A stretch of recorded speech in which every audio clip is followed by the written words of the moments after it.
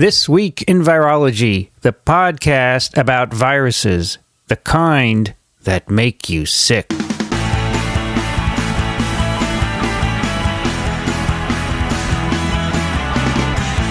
Hello, Harvard! All right, it's time for This Week in Virology, episode number 244, recorded on August 2nd, 2013. Hi, everybody. I'm Vincent Racaniello, and you are listening to TWiV, the podcast all about viruses. Today, TWiV is back on the road. We are at the Beth Israel Deaconess Medical Center, and with me is someone who doesn't come on the road very often with TWiV, from Western Massachusetts, Alan Dove. Good to be here. Nice to have you, Alan. Yeah, pretty easy drive out. How long does it take? Just under 2 hours. Oh, it's quite a schlep. Yeah. I'm sorry. No, it's... I thought it was a half hour, an hour. The drive out wasn't bad at all, but I saw there was an epic backup on the Mass Pike on the way back, so that'll be fun. That's for what the you'll return get? trip. Yeah, Well, I have that to look forward to. I'm glad you could do it. Whenever It's worth it. We're in Boston, we'll make sure to call you. Yeah. We have two guests from the local program today. Our first guest is a professor of medicine and the chief of the Division of Vaccine Research in the Department of Medicine, Dan Barouch. Hi, Vincent. It's great to be here. Thanks for joining us. We appreciate it. I'm going to ask you a few things about this vaccine center in a moment, but let's introduce our second guest. He is a PhD candidate here in the Harvard program in virology, and he's in Dan Barouch's laboratory, Jeff Teigler. Hi, good to be here. Did I get the name right, Teigler? Yes, you did. I practiced it a lot. Yeah. we spent a lot of time optimizing the protocol. Now, this is the Center for Virology and Vaccine Research. We are in the Beth Israel Medical Center, right? And that's affiliated with Harvard Medical School. We are also at the Racaniello Institute, right? Or we are part of the Racaniello Institute? Affiliated with it. Okay, so the Racaniello Institute is a diffuse collection of investigators, right? More or less. The Racaniello Institute is a hub and spokes. So the hub of the Racaniello Institute is part of Mass General Hospital, okay, which is also a Harvard teaching hospital, and our lab is closely affiliated with the Racaniello Institute. And what is the Center for Virology and Vaccine Research? Is that your lab, basically, or? So it comprises about a dozen different labs, of which mine is one. Okay. And it's one of the research divisions within the Department of Medicine at Beth Israel Deaconess Medical Center. Okay. And I should also mention we have an audience here. Students, a lot of students, postdocs, any postdocs? PIs, stringers along? People that walked in off the street? Anybody walk in? That'd be cool. Yeah. All right, well, we appreciate your coming. Before we talk about science, I want to explore how you guys got here today. I want to find out where you're from and your educational backgrounds. Dan, you want to start with Jeff? All right. Wait, I know you're from Pennsylvania, because I should mention I saw Jeff last week at ASV. Mm-hmm. Yeah, it's And nice to welcome everyone to the area I'm from in central Pennsylvania. Central Pennsylvania. Yeah. So that's where you were born and raised? I was actually born in Newburyport, just north of Boston, but my family moved when I was 2 to Altoona, Pennsylvania, which is where I grew up. Okay. Yep. Where'd you go to college? So I went to Ursinus College, which is a college about 40 minutes north of Philadelphia. Couldn't decide if I wanted to do biology or chemistry, so I did biochemistry. Decided it might be fun. And during my time at Ursinus College, I was fortunate enough to do a summer internship in the lab of Bob Doms at the University of Pennsylvania, which is where I really started getting interested in doing virology and science research as a career. So after my time at Ursinus College, I was fortunate to go to Germany for a year in a Fulbright, did more research training, and then decided that science is the career I wanted to do, and came to Harvard for graduate school, and it's been great ever since. I understand you're almost done. Hopefully, yeah, soon. Whenever you ask a student, I understand you're almost done. They always say hopefully. So, Do you guys know that Alan was a PhD student of mine? Yes, you should know if you listen to TWiV. If you listen right? to TWiV, yes. Yes, many years ago. Right? Yeah, there was a lot of hopefully in there. But Alan went on to be a science writer. And what's next for you? Do you have any idea? I'm pretty sure I want to do a postdoc, an academic-style postdoc, continue doing research, stay in the vaccine sciences on more the preclinical end, probably trying to understand the mechanisms by which an immune response is generated by a vaccine, which is tangentially related to what I've done my thesis work on, but it's really sort of sparked that interest, and I want to, because similar to I couldn't pick between biology and chemistry, I can't really pick between virology or immunology at this point, so I figure I'll just do both somewhere in between and have fun while doing it. Hopefully. Hopefully. All right. Probably. Dan, where are you from?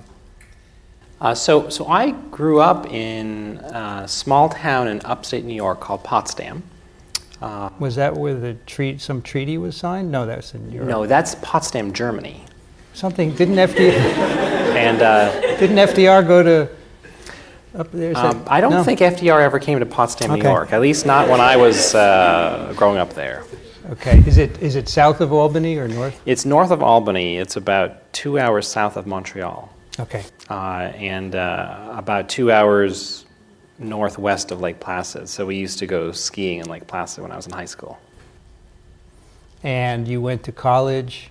So I went to Harvard for college, and I also majored in biochemistry.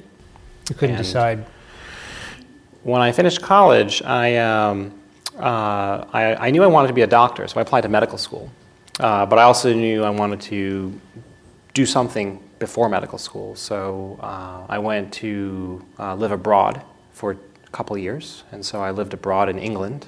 And so during that time, I was a PhD student in Oxford, and I did a PhD in immunology with Andrew McMichael, who was a world-famous immunologist for both influenza, HIV, as well as basic immunology.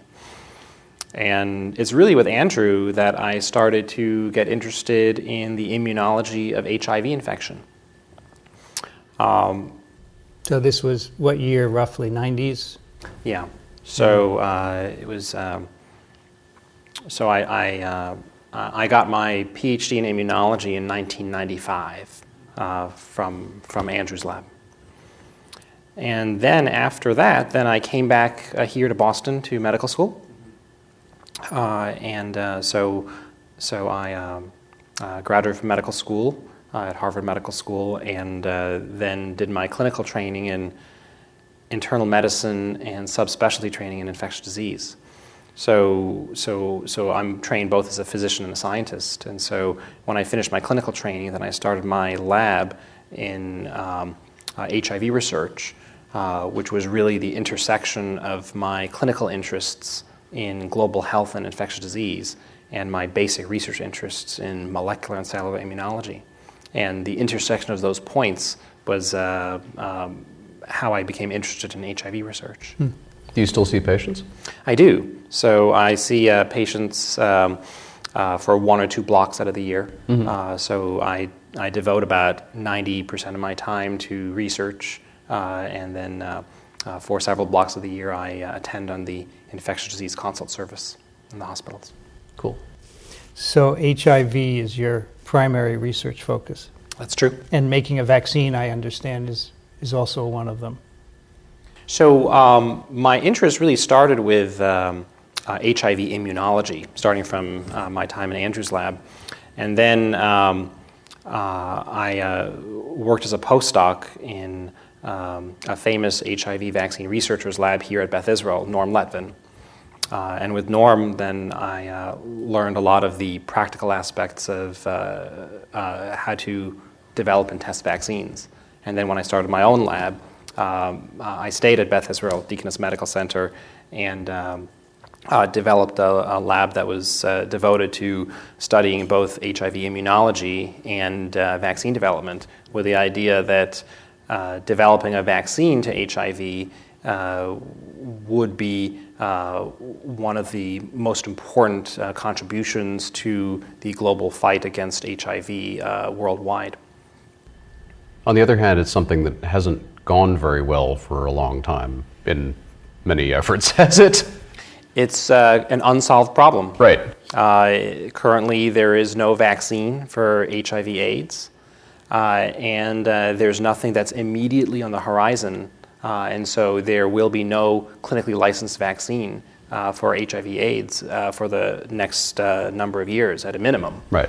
And I find it a fascinating field because it's not only a great global health need, and if it were possible, would have a major impact on global health and human history, but is also scientifically very intriguing because it has many unsolved scientific problems. Everything from the structure of the virus, structure of individual proteins, all the way to mysteries of viral pathogenesis, to questions of viral evolution and host interactions, let alone immune correlates of protection. So poliovirus was isolated in 1908, and the first vaccine was 1955, about 50 years. So we're on about 30 years for HIV now. So I always thought that it would take less than 50 years for an AIDS vaccine, but maybe not. What do you think? You know, it's hard to tell. There's no way to put a timeline because fundamentally, in my opinion, there need to be more innovative concepts and more rapid testing of those concepts. As you probably know, in the early days of the HIV epidemic, then as soon as the virus was discovered, there were some predictions made that there would be a vaccine within 2 years. Clearly, that has turned out to be incorrect. There were some vaccines that were being tested within that period of time, but those vaccines ended up not being effective. And it's because HIV, through many aspects of its virology and its life cycle, has developed numerous ways to engender viral diversity and immune escape, as well as a lack of knowledge of the appropriate immune correlates of protection has really made the development of a prophylactic vaccine against HIV unprecedented in terms of complexity in the vaccine field. So in contrast, polio is simple. 3 serotypes, no antigenic variation. Antibodies are protective. Antibodies are what do it exactly. And it took 50 years. But of course, those were the early days of virology. And you know, you mentioned someone said within 2 years there'd be an AIDS vaccine. The same thing happened for polio. Early on in the 1900s, someone said there will be a polio vaccine in 2 years. So people always like to make these proclamations. But the way I like to look at it is all the low-hanging fruit has been picked, and what is left is really hard. So you said something that's very interesting. We need more rapid ways to test new vaccines. Give us an idea right now, if you have a concept today for a vaccine that's not been tested before, what do you have to go through to get it into people? Assuming you've got good preclinical results. Well, that's starting with that's what I want to know. How Right. long to get preclinical and eventually get to a phase 1? So fundamentally, the reason why vaccine development for HIV takes so long is that there's no correlative protection. So to actually know whether a vaccine works or not, you are required to do very large, very time-consuming, very expensive field trials. You have to wait for people to get infected. Correct. So there is no way of doing a rapid clinical trial that has a marker that can tell you definitively whether the vaccine will work or not. For example, there is a substantial amount known about influenza. And so if a new vaccine gives you certain levels of neutralizing antibodies, then the FDA licenses a new flu vaccine every year based on its ability to elicit a particular type of immune response. We don't have that for HIV. That's similar to the situation with malaria and TB, right? Correct. So in HIV, malaria, TB, and other diseases for which there is not a clear immune correlate of protection, then there's no way to prove whether an experimental vaccine will work or not in a short period of time in a small number of individuals. Another counterpoint would be HIV therapeutics. Obviously, a major contribution to modern medical care and has transformed the lives of millions of HIV patients worldwide. But it's very clear that a drug that gives substantial and sustained reductions in plasma viral load in HIV-infected individuals is an effective drug. And the FDA licenses new drugs for HIV based on those so-called surrogate endpoints. So one can do a trial of a new HIV drug that is sufficient to be convincing that the drug is effective using HIV viral loads as surrogate endpoints. And one does not need to show that there is an absence of HIV clinical disease progression. So one can do a trial of a new efficacy trial of an HIV drug in a relatively short period of time in a relatively small number of individuals. For a vaccine, it's a completely different question. So for a vaccine, it will require thousands of individuals over at least a number of years. The recent HIV vaccine efficacy trials that have been reported have been anywhere between 3,000 and 16,000 individuals with anywhere from 3 to 6 years of follow-up. And that gives you sort of the size and scope of the studies that are needed to determine whether or not a particular vaccine concept will work. I don't know if you remember the first polio vaccine trial. Well, you don't remember it, but you may. You may. I don't either, even though I was alive. They had over 1 million children enrolled. Jonas Salk. And so what you're saying is from that, what they did is they did it during the polio season, and then they looked at the rate by which the controls versus the immunized kids got polio. And they could tell right away that it was effective. And then they measured antibodies in them and showed that certain levels of antibodies correlated. So that for that trial, that established the correlate of protection, right? Antibody levels. So this is not going to happen with an HIV vaccine until the first one works, right? And then you will have some sense. Or until you discover correlates of protection some other way. Correct. So there have been 4 HIV vaccine concepts that have been that have completed clinical efficacy testing in humans. Can you tell us the names of those? Sure. So I think the first point that's worth making is that there have only been 4 concepts of HIV vaccines tested for efficacy in humans. Despite the global nature of the epidemic, the vast amount of resources in the field, and the large scientific and clinical focus of the field, there have been very, very few concepts that have actually been tested in humans.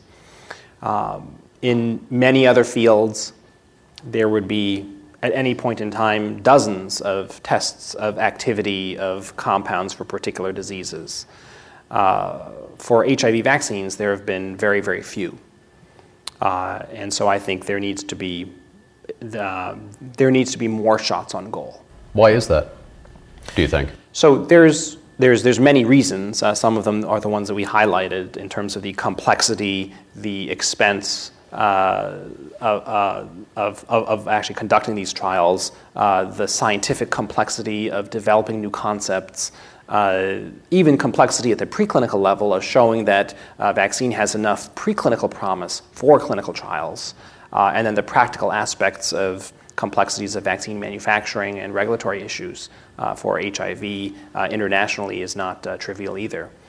Also, there is growing but less pharmaceutical support for HIV vaccines as there is, say, for HIV drugs or many other diseases. Well, if you get a good vaccine, you can only sell it once to a given patient.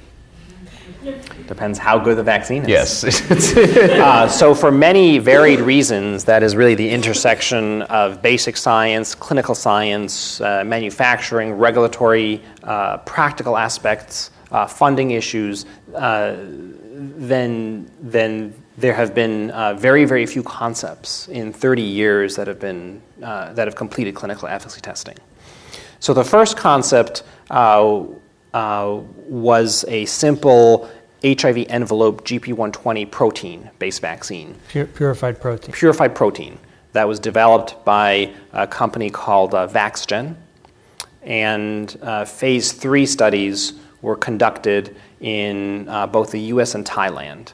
and in 2003, those trials showed no efficacy.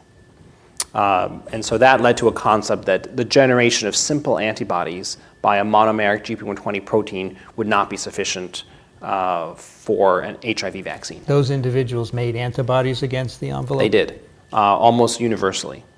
So, and there's many reasons why those antibodies may not be optimal. They may not react against the native trimer spike. They may only react against laboratory-associated viruses. They may only react against particular strains. They may not have functional neutralizing activity. They may be too narrow in breadth.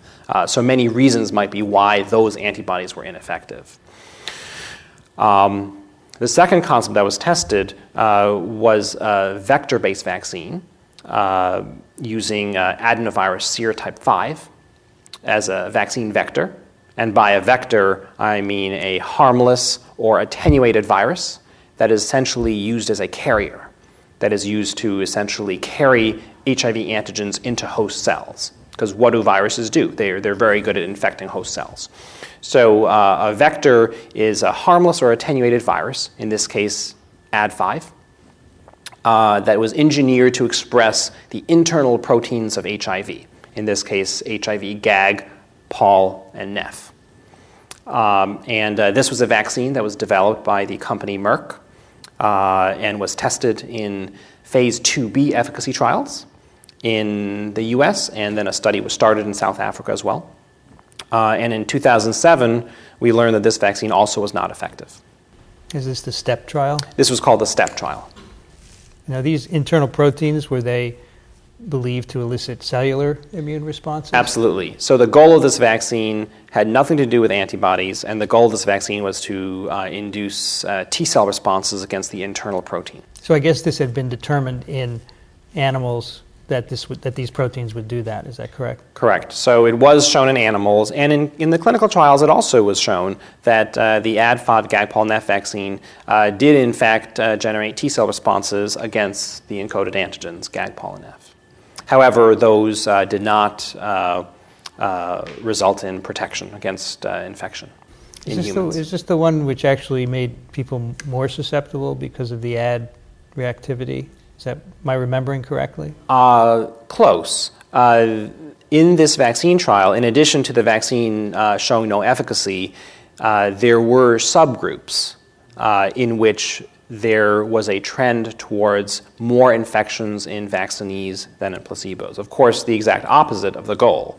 And there's been a lot of intensive research as to why that may or may not have happened. And obviously, that's something that people want to avoid moving forward. I should say there is no definitive consensus on the mechanism of why that happened. There are some hypotheses. However, that's still largely unclear. So you remember we did a paper on this on TWiV, yes, where I think they thought people who had pre-existing immunity to Ad5 somehow, when they were boosted with the vaccine, they had more CD4 cells, which then served as a cell for the virus to replicate in. But it was clearly a speculative thing, right? Right. I mean, it could even be behavioral.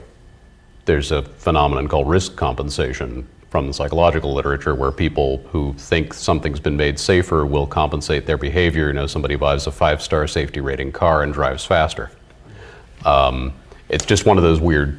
Yeah. Although in the STEP trial, that trend towards increased acquisition, and I should emphasize it was still only a trend, but the trend towards increased acquisition was seen during the time period of the vaccine trial that was still blinded and randomized. Okay.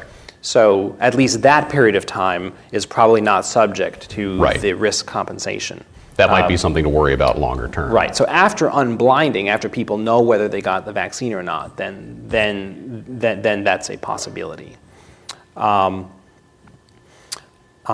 the third vaccine concept that was tested is the most successful efficacy trial in the field so far, and essentially gave a marginal but positive result, which was called colloquially the Thai trial, because it was a large phase 3 study that was conducted in Thailand, and the vaccine involved two vaccine products, a prime with a canary pox vector called Alvac, which was made by the company Sanofi, followed by a boost with the same AIDS-Vax GP120 protein that was used in the first concept that we discussed a few minutes ago.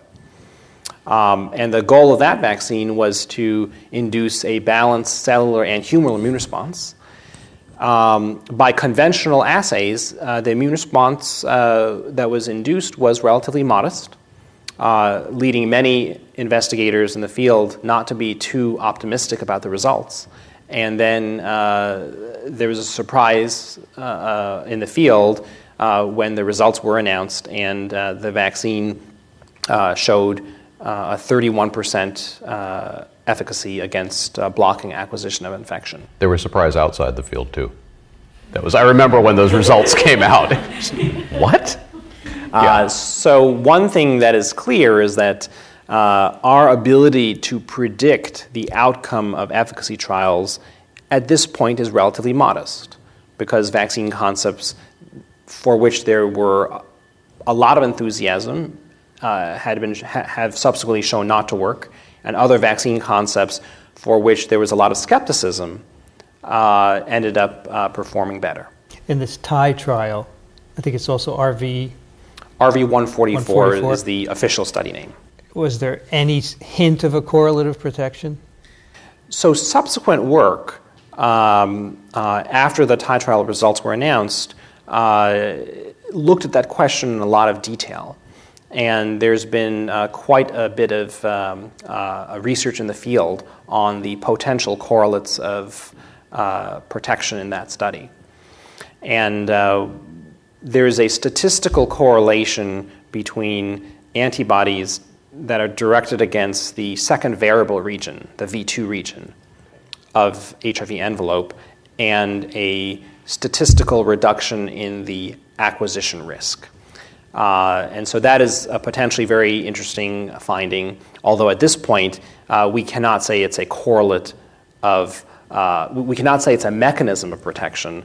The investigators who led that work are very clear that it's a correlative risk, which is a statistical association. Right, the trial wasn't set up to look at that specific phenomenon. It wasn't set up for that, and one needs it. more evidence to call that a correlate or certainly a mechanism of protection. It's a hint.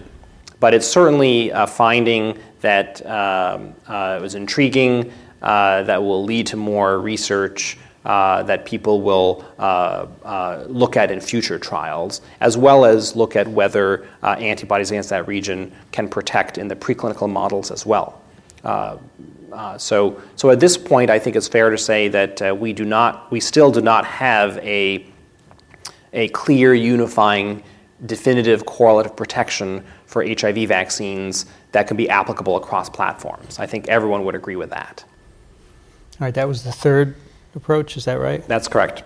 And then the fourth approach that has completed efficacy trials is an approach that involves, again, a prime boost approach, priming with DNA vaccines, and then boosting with Ad5 vectors. In this case, the trial included vectors expressing not only GAG-PAL-NEF, but also envelope genes.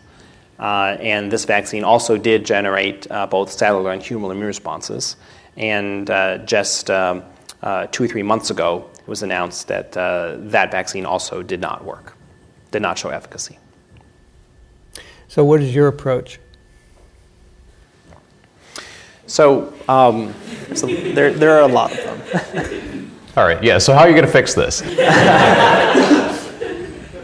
Maybe we should ask some questions to Jeff now, and then we can come back to that. Okay. I think the word hopefully may come up again. Yeah, there are a lot of hopefullys probably with that. Hopefully is a good word in the HIV vaccine field. What do you do, Jeff? So my projects focus mainly on the question of, we observe different types of immune responses that are generated by different types of vaccines, by poxvirus vectors like Alvac, and ones built off of the old smallpox vaccine virus Vaccinia, or different types of adenoviruses. There are almost 60 different human adenoviruses known, and depending on what one you use, you get different results when you perform a vaccine study, at least in a preclinical model.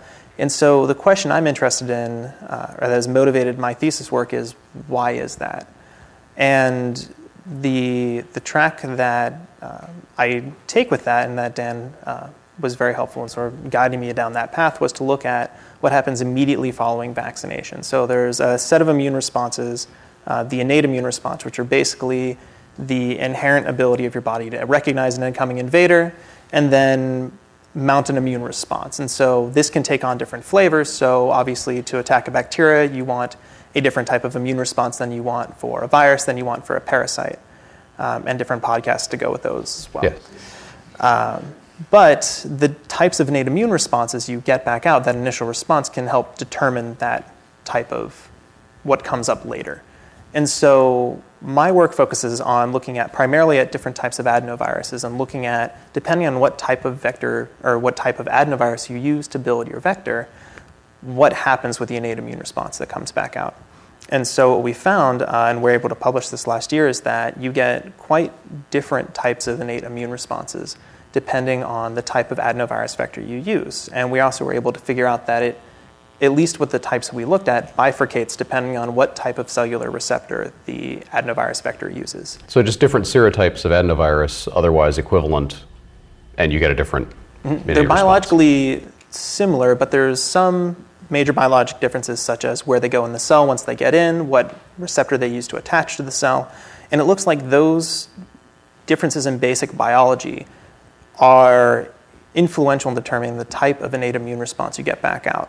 Now, whether or not those are responsible or indicative of what happens later on down the road for a year after you vaccinate and you have different types of T-cell responses, we're still not clear what type of connection that is. But at least it shows that the differences in vaccine responses you get back out also are made apparent in differences in innate immune responses you get immediately following vaccination. And this happens one day after vaccination, so it's extremely early. So what innate immune responses do you measure? So I look primarily at cytokine responses, either in the bloodstream or in Petri dish in vitro models. So you do animals, mice, I presume, or guinea pigs? Samples from preclinical studies in macaque models as well. And so looking primarily at systemic cytokine responses and the type or the levels of different ones, there are, you can look at almost at least 72 cytokines at one given time. And so if you're a fan of drinking from a fire hose, it's a great way to look at innate immune responses.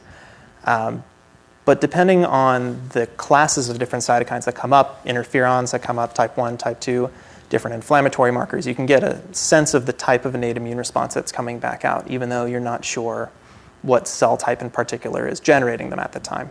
So when you use human samples, these are presumably from vaccine trials? For the most part, I developed a system basically using donor white blood cells in a Petri dish and stimulating them with adenoviruses, but they match what you get in the preclinical model tested in animals.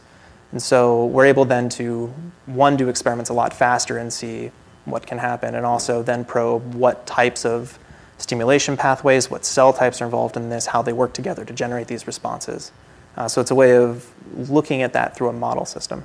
So how do you figure out what kind of response is the best one?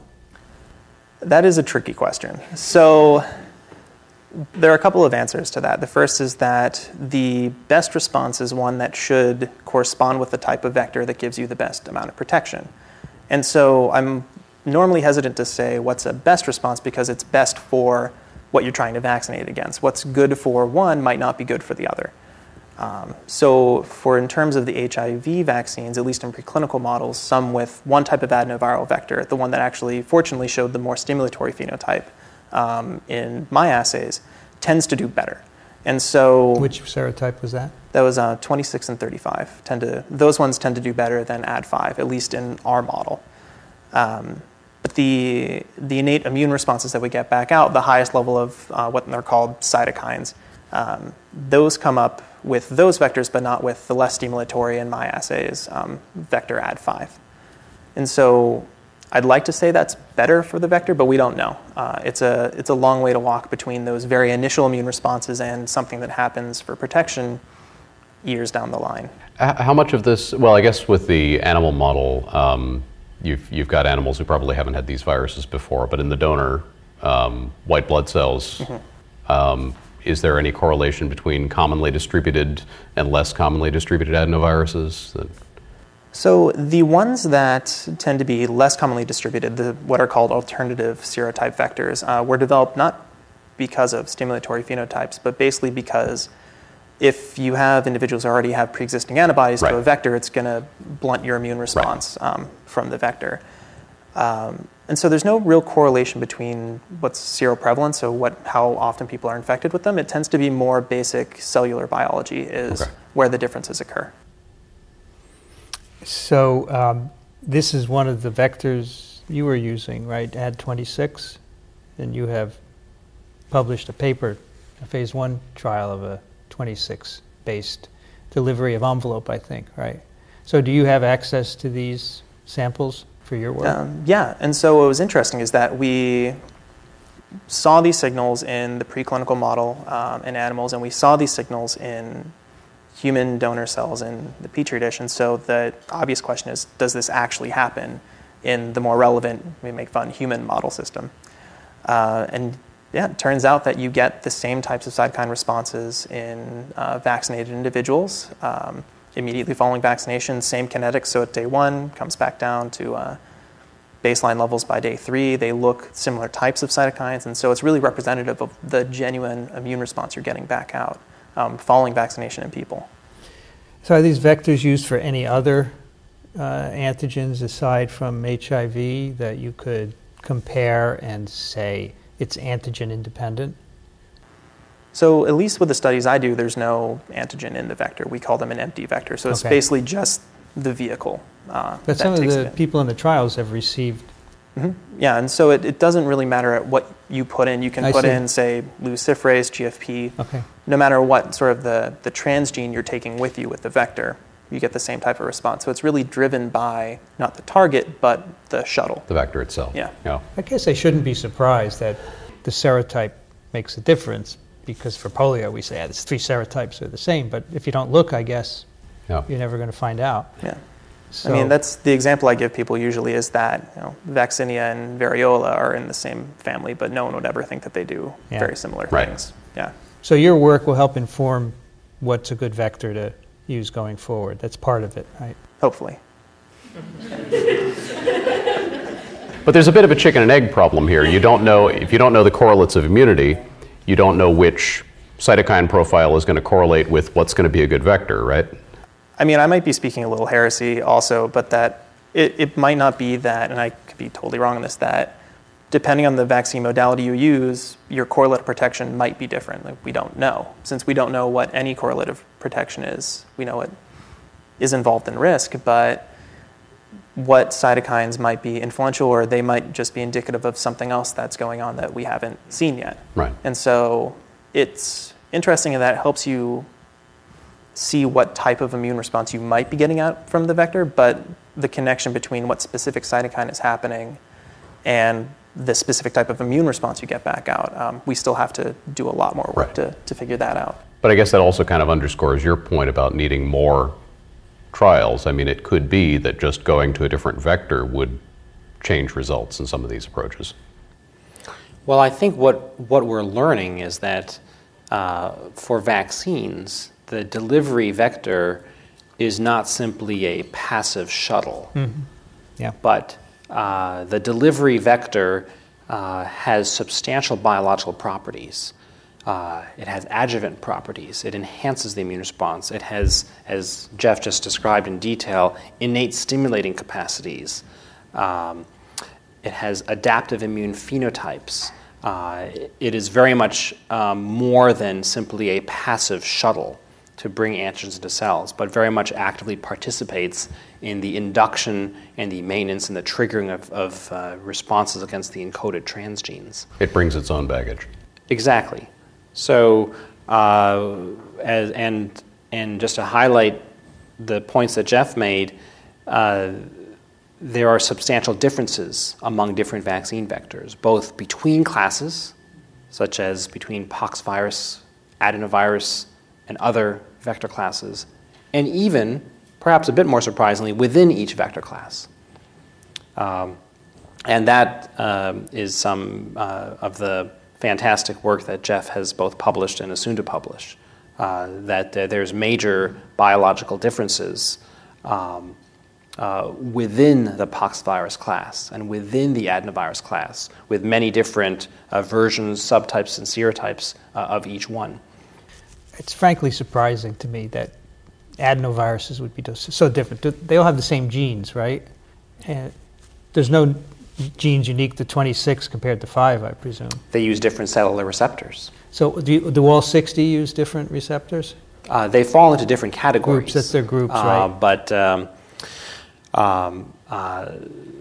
there's some adenoviruses that use the classic CAR receptor, right? Coxsackie-virus adenovirus receptor, such as Ad5.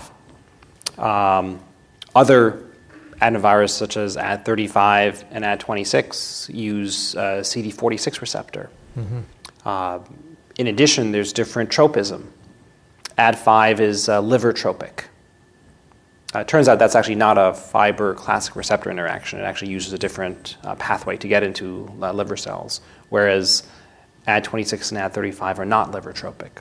So this is dizzying. You have, let's say, 10 different receptors used by ads. You have to test every one of them in a clinical trial. These clinical trials are so difficult, it's not possible. You have to make some decisions, right?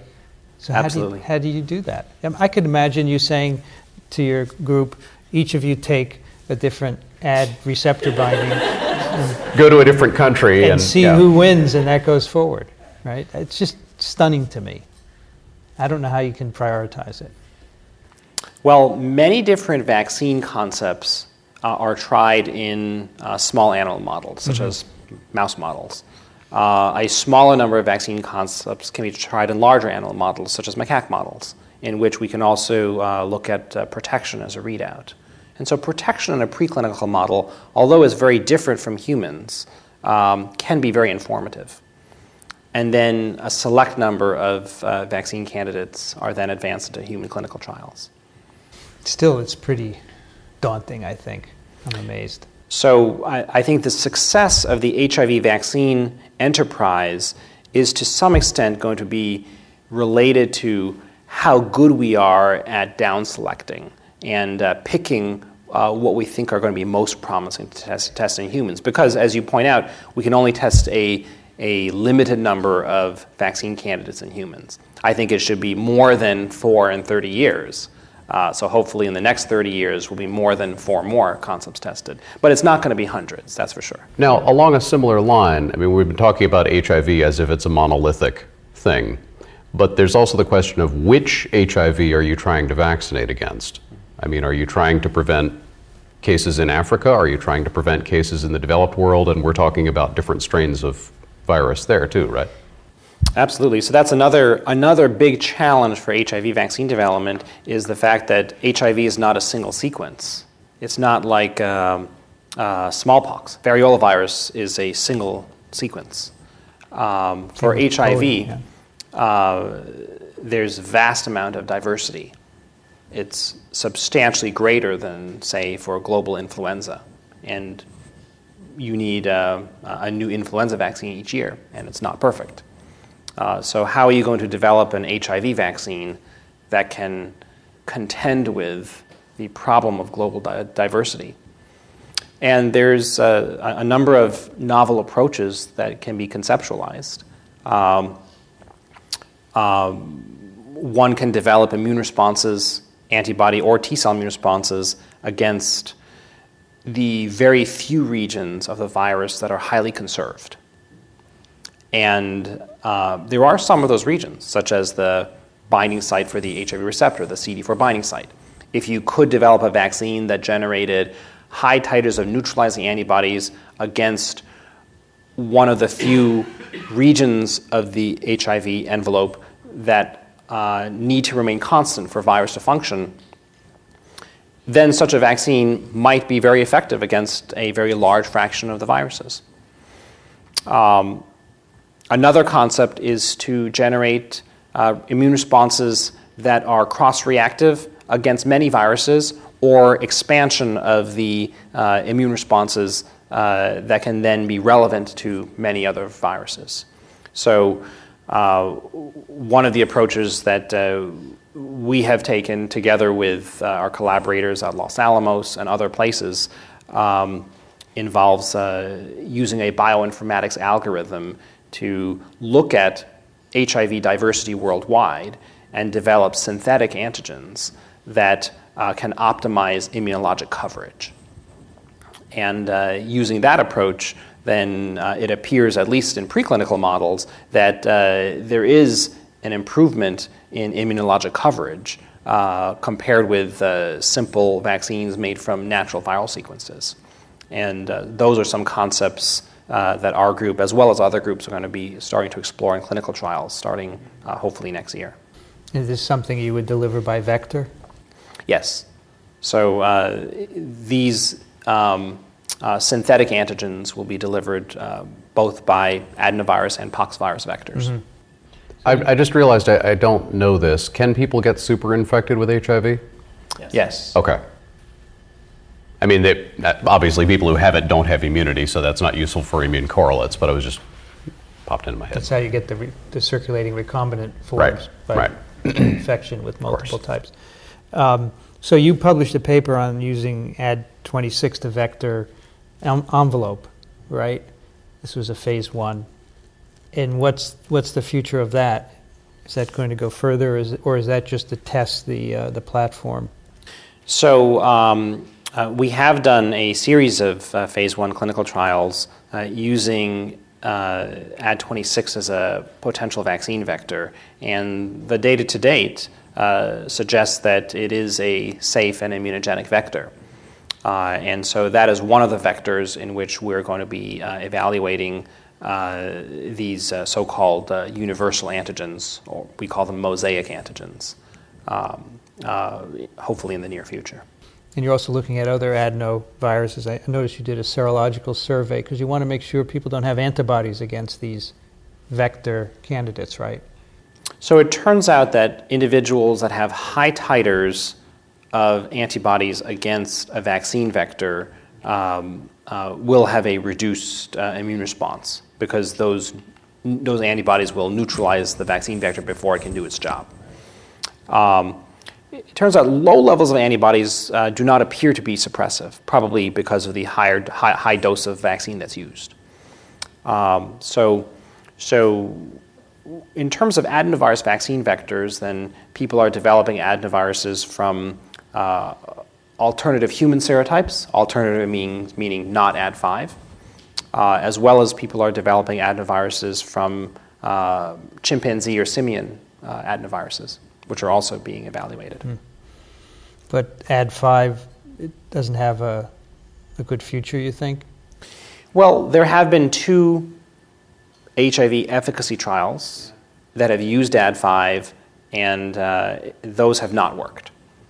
And so it's hard to say what will and will not work, but I do think that future studies will probably have more enthusiasm for using vaccine vectors with different biological properties than Ad5.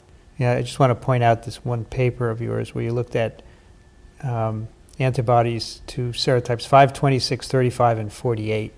So those are some of the adenoviruses you're thinking about using as vectors. And you would ideally like one that fits all of Jeff's criteria, that does good things with cytokine responses, and plus it doesn't have high antibody titer in the population, right? This is really it's really tinkering. It's amazing. You don't just, that's not Jonas Salk where he takes polio and sticks it in people and it works. Right? Well, if we take one step back and look at the big picture of where we are with HIV vaccines, then in the early days of the HIV epidemic, all of the classical vaccination strategies for HIV had been tried. Right. And typically they involve either the generation of a live attenuated pathogen, a whole killed pathogen, or a recombinant protein subunit. And those 3 strategies account for all current clinically licensed vaccines, obviously with variations. And for many different reasons, those three strategies either are believed to be too unsafe for an HIV vaccine, not effective for an HIV vaccine, or otherwise not feasible, at least with currently available technologies. Well, also, all of those classical technologies are kind of predicated on the concept that infection is protective. That people who are infected, I mean, all the classical vaccines are against viruses where you get them once. The antibodies are protective, and all of those technologies accomplish that. So in the case of HIV, I mean, you're looking at technologies that were built for a sort of a different type of threat. Absolutely. And so as a result of the challenges that clearly are posed by all of the classical vaccination technologies in the case of HIV, then the primary focus in the HIV vaccine field is on developing new technologies, such as vector technologies, such as protein engineering technologies, and other types of vaccine strategies. Which is what worked the previous time around with vaccines too. I mean, you say Jonas Salk taking the virus and killing it and injecting it, but that didn't happen for 50 years after the virus was discovered because the technologies didn't exist to do it. Well, that and we didn't know there were 3 serotypes. Right. We didn't know the correlates. There was basic virology that needed to be done, and immunology that needed to be done, and also fundamental technologies. And I think we're at the same point, just a century later. That brings up a good point that, at least from my perspective, having not started in HIV but learned the field as I've gone along my PhD, is that it seems that the more we learn about HIV, the more we learn that we don't know how to do yet. And so I think that's a very good point, that we're still at the stage where we're learning a lot about not just the virus, but also how do you elicit these different types of immune responses that we've already, as was mentioned before, picked the low-hanging fruit. And so now we need to figure out how to do things differently to combat this and other types of pathogens that we don't really have vaccines against yet. It may be that Hep C presents not the same but similar challenges for a vaccine, because there is also great variation, right? Well, I think it's probably going to be a lot of things that will follow a similar pattern if you get the technologies to develop an HIV vaccine. You may find that they're going to be useful in developing vaccines against other things, because we have a lot of diseases that are in some ways like this. Like Teflon. Teflon is a disease now? No, Teflon was a byproduct of the space program. Oh, yes, right. I thought it was a vaccine. Well, it's a good name. You might want to name one Antibodies of your vaccines. do not stick to So I'm it. thinking It's very difficult. all of these experimental HIV vaccines have been injected, right? But and that is, if you're an IV drug user, that's how you would acquire infection. But there are also infections acquired at mucosal surfaces. So is there a way to target those surfaces with immunity? Yeah, that's a very good question because the vast majority of HIV infections worldwide are transmitted by mucosal surfaces. So an HIV vaccine that will have a global public health impact will have to contend with mucosal challenges. So it turns out that a variety of vector technologies actually, even when injected intramuscularly, can raise mucosal antibody and T-cell responses. Our group and others have shown that in preclinical models, as well as now in clinical trials in humans. So we know that intramuscular immunization actually is a fairly efficient way of inducing mucosal immunity. It is somewhat heretical because in immunology textbooks there is often a distinction between the systemic immune response and the mucosal immune response. And we believe that shortly after vaccination, the inflammatory properties of the vaccination, including the innate response to the vaccine vector, which Jeff described to you, actually can promote expression of molecules on T cells that encourage mucosal homing. So there is a mechanism by which we think for particular types of vaccine vectors, we do get antibody and T-cell responses at mucosal surfaces even after an intramuscular vaccination. However, other vaccine technologies are actually not only injected intramuscularly.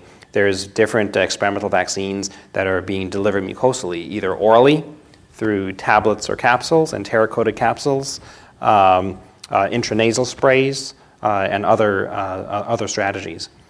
Well, we had Judy Lieberman on TWiV 140, who's also here at Harvard, working with aptamers in an approach along those lines. That's one of many, as you say. This was an issue in the inactivated polio vaccine, which historically has not given good, so that's injected intramuscularly. This was Salk's vaccine, does not give good mucosal immunity. And as a consequence, the intestines of individuals in countries that use that vaccine can still be infected with poliovirus. They can shed the virus and it can be passed from person to person.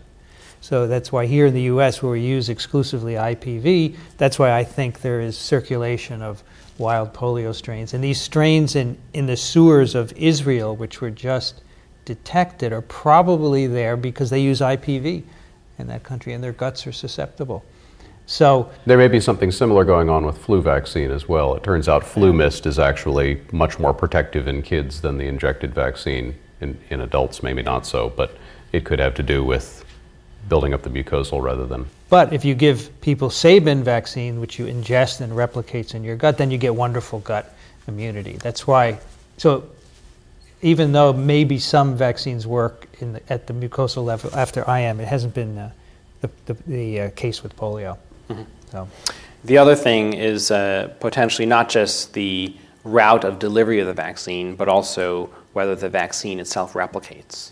Yeah. So with the Sabin polio vaccine, then it is likely that the replication of the vaccine strain is critical for engendering the broadest and most potent host response. You know, years ago, people were thinking of using Sabin as a carrier for envelope of HIV, but nothing ever came of that.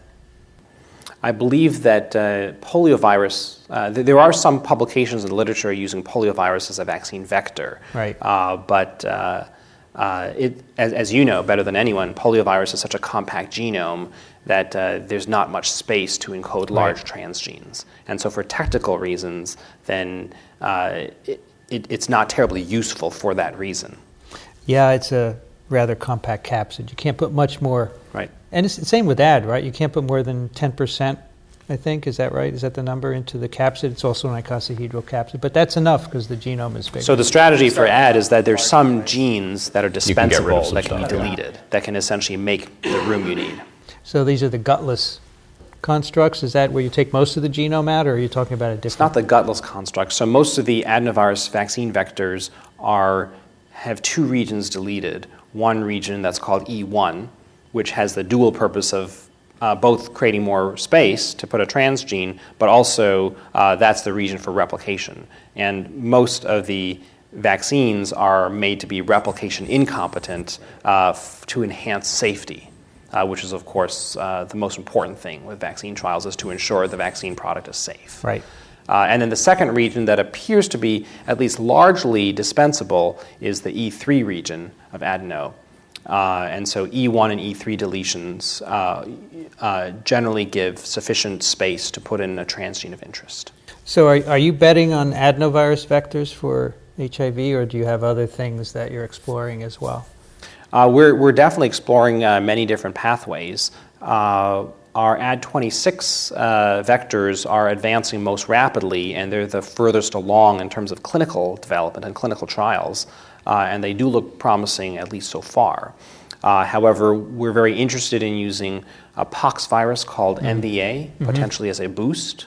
And there's preclinical data showing that combining adenovirus and pox virus vectors is a very effective way of boosting immune responses. And we also have a strong interest in purified protein immunogens, particularly using HIV envelope trimers, rather than what has gone before us, which is simple GP120 monomers.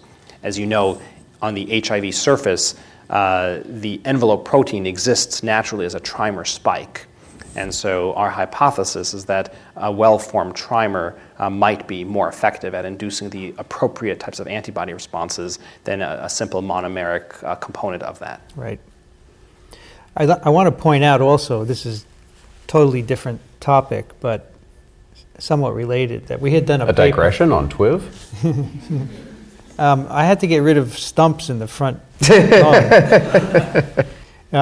There's a paper we actually did on TWiV 204, and you were an author on that paper, and that is this observation. Do you remember that in monkeys infected with SIV, there's an expansion of the gut virome? Yes. Do you remember? Yes. Well, Dan here was That's one right. of the authors of that study. And we were talking about it today. Because the observation is that rhesus monkeys, right, with SIV have more viruses in their gut tracts than their cohorts that are not infected. Yes, so that's a study that our group published in collaboration with Skip Virgin's group at WashU, together with other collaborators as well.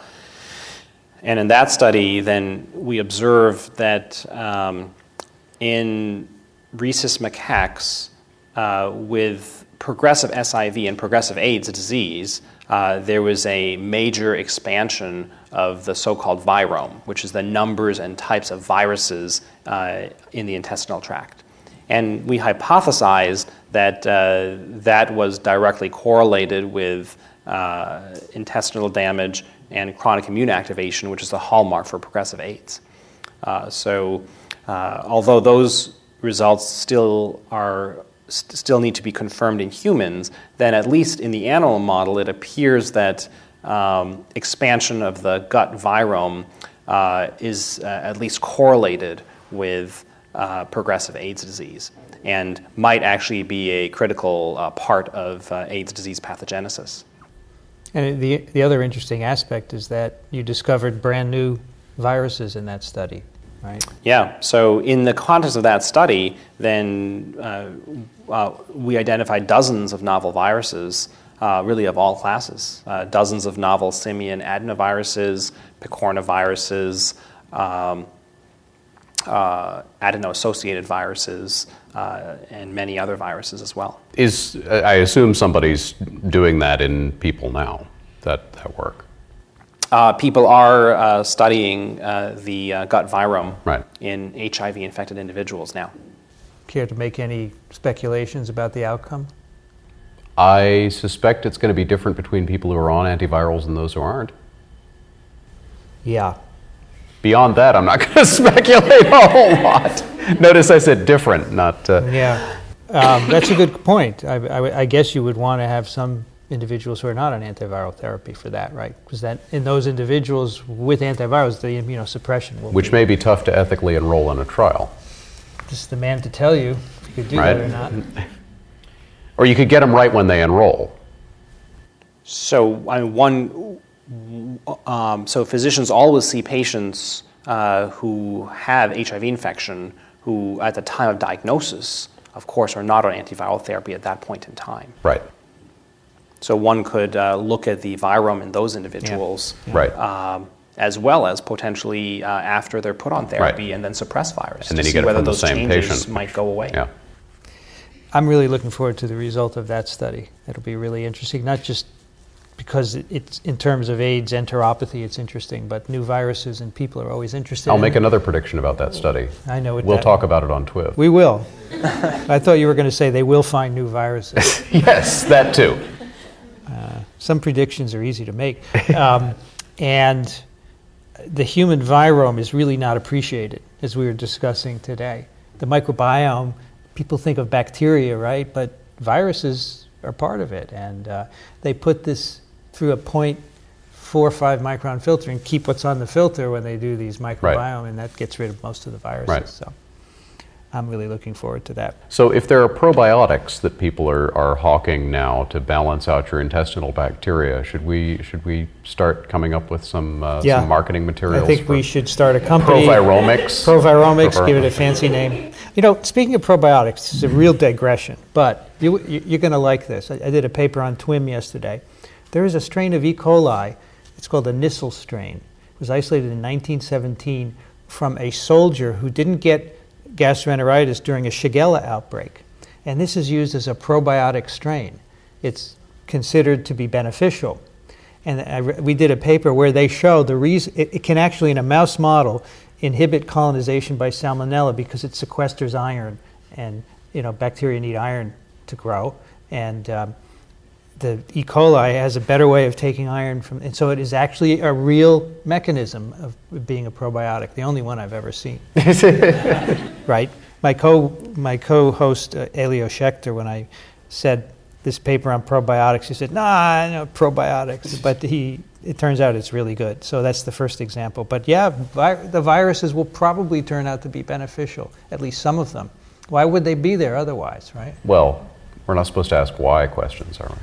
What is their function? Could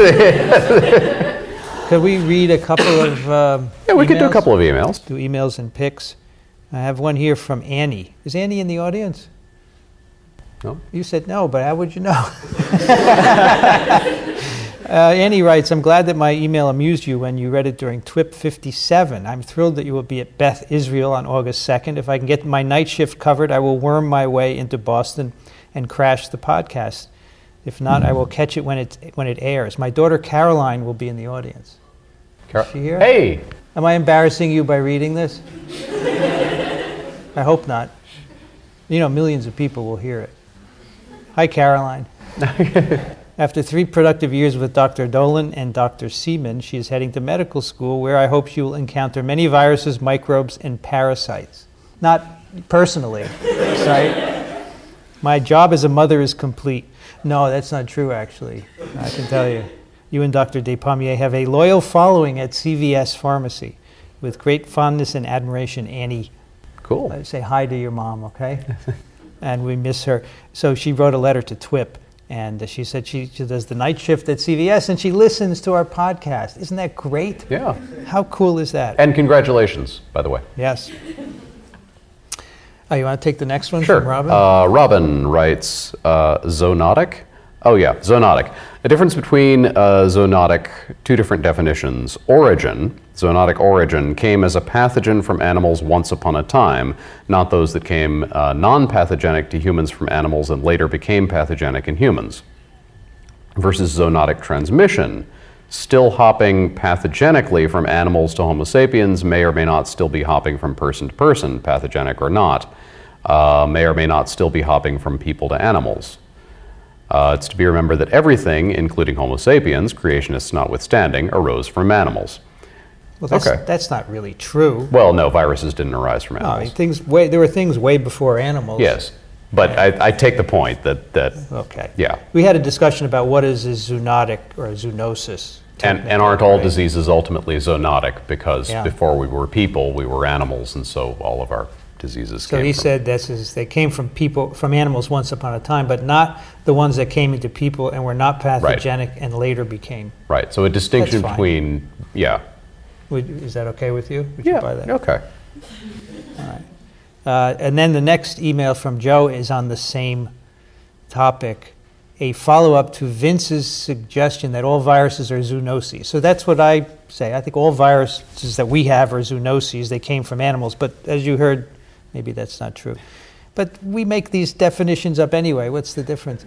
We cannot assume it is the case for all. Could there not be some viruses that have joined us for the evolutionary journey from primates to people? We as a species did not appear as fully formed humans one day, naive to all the sniffles and sneezes, only to be colonized as time went on, unless you subscribe to creationism. As animals, we evolved from other animals and inevitably carried some viral baggage along the way. Thanks again for your time, effort, and attempts at humor. Ouch. This has been bugging Joe, me. that's harsh. Attempts, Joe is from London, that's why. That's why, it gets it. So could not some virus have joined us? Sure, but they would. I think all the viruses that we know now, the 7 classes of genome, I think they arose a long time ago, and there is evolutionary evidence for this. Right, but some of them have been with us since before we were Homo sapiens, and some have come in more recently. Yes, that's fine. So I think zoonotic think should be reserved for something that came into humans after we were clearly humans. a distinct species. That's fine. No problem there. Oh, here, take the next one, Alan. You can answer. Oh, yeah, I can answer this. Catherine writes, why do bats seem to be such a good mixing bowl for viruses? Good question. Nobody knows. And Like so many questions in science, the short ones are the really tough ones. I think they have great immune systems. Well, according to Dixon, bats are 1/2 or 1/3 or 1/6 or 1/10 of all mammals, depending on which day you ask him. 20%, yeah. So I think there's a tremendous genetic diversity in that. What is it? Is it an order? Don't know. Chiroptera? Order, family? Chiroptera? Chiroptera? Yeah. Is that Okay, an order? yeah, that's an order. It's an order. I may have just made a biology professor at college very proud. Congratulations. Hopefully. So it's a very diverse order, and I think probably that genetic diversity gives a lot of mammalian viruses, and being mammals, we're probably more susceptible to viruses from bats than we would be from... I think diversity is part of it. They're very mobile. They're very social. They hang out and spread viruses among them. And I think their immune systems are unique, and people are just starting to study them. So there are some investigators that have established bat colonies. And, you have to work at night. And that's part of it. I think their immune systems are probably unique. It would be really interesting to study bat innate immunity. Why don't you do that? There you go. Forget this translational stuff. All right, one more letter from Ryan. Dear TWiV team, while this was a relatively small point in the context of your discussions of the hepacivirus, pegivirus discoveries discussed in the last podcast, by the way, that was in bats. They found hepaci and pegiviruses, and hepaci is, of course, where hepatitis C virus is in bats. Great study. You had discussed the conserved miR-122 binding site of HCV and other hepaciviruses and how this may be linked to tissue tropism. In general, do viruses often take advantage of host microRNAs as an attribute of their pathogenesis? I realize that microRNAs play broad roles in antiviral defenses and countless other host pathways, and as such, I apologize if the question is itself too broad. Thanks for making the show and best wishes. So these bat hepaciviruses have the miR-122 binding site. For those of you who don't know, Hep C has a miR-122 binding site in the 5' end, and it is required for replication. And it is probably what makes it liver-specific, because this is a liver-specific miR-122. And these are present in the bat viruses as well. So absolutely, Ryan, there are many examples of how viruses manipulate host microRNAs to their benefit. A picornavirus, enterovirus 71, induces the synthesis of a cellular microRNA which turns down a protein called EIF4E, the cap-binding protein. And this shuts off host translation, and the virus doesn't need the cap, doesn't have one, so it doesn't need EIF4E, and that allows the virus to be preferentially translated. How cool is that, right? It induces this microRNA. So there are lots of other examples, and there's a great review article by Brian Cullen on this, and we'll put that in the show notes. Okay, our next part of TWiV and the last part are our science picks of the week. Jeff, do you want to make a pick? I might be greedy and take two if that's... You could take two. You can take two. So the first was... So, as you mentioned, I was at the American Society for Virology meeting last week and was fortunate enough... Oh, you're going to pick my talk. Thank you. So I'll have three then. But I was happy to go to Dr. Jonathan Udell gave a talk to young scientists about the challenges of going forward in science and sort of what to expect. And they're his talk has been recorded. It's on YouTube from what I understand. But my first exposure to it a couple years ago was he wrote a two-part review series in Nature Reviews of Molecular and Cell Biology. And I highly recommend those to any young scientist to read. They're a great short read, but they're sobering and uplifting at the same time. And they're probably one of the better things I've read during graduate school. They're very good. I loved his talk. Did you remember he said that TWiV should get a Nobel Prize? He did. It was very cute. You want to skip, right? You don't want to do a pick? I'll give mine to Jeff. Okay. So my second pick is a student-run organization here at Harvard that does similar things to This Week in Virology, where we try to make science... Bad jokes? We do a lot of that too, primarily me. Other people try to take it a little bit more seriously. But it's an organization that tries to make science accessible to the public, and it's a student organization called Science in the News. If you Google Harvard Science in the News, you will find the website. They do a number of really great programs. They do public lectures that are recorded and put online, free for anyone to watch. There's a biweekly newsletter called The Flash, where Harvard graduate students go over recent newsworthy things in science and technology.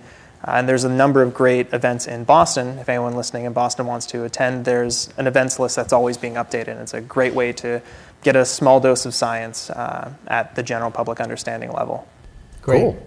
Yes, when I visited last time for the virology retreat, I learned of this program. Very nice. Alan, what do you have? I have another Harvard thing. This actually came up on my radar a little while ago, and I hadn't gotten around to picking it. I said, "Oh, perfect." So this is just these images are absolutely gorgeous. This is a paper that came out in Science back in May. It's a nanotechnology Harvard engineering paper. Not really my field, but every now and then I'll look at one of these and say, "Wow, that is just so awesome." So what these folks did was what appears to be a fairly simple chemical reaction, but in such a way with adjusting the pH and ion concentrations in the solution that it causes a precipitate to stack up and form these incredibly branched structures that look like flowers, except that they're, really, really tiny. They've got scanning electron micrographs of them, which are false colored to Oh, wow. Yeah. It's beautiful. Yeah, they're just absolutely gorgeous. They look like they could be cake decorations or something. So so if you look at the show notes, that link will be up there to this research. It's really gorgeous stuff. And it's scientifically interesting too that this fairly simple reaction is able to produce these complex structures, which could have a lot of uses. And I just found the pictures really cool too. And I'm a sucker for really cool pictures. And it was done here at Harvard. And it was done here at Harvard, so why not? We're making you people feel great. My pick... Because Harvard needs a self-esteem boost. Oh, they do. My pick is a website on Etsy called Scientific Culture. It's by Kate McCurrock.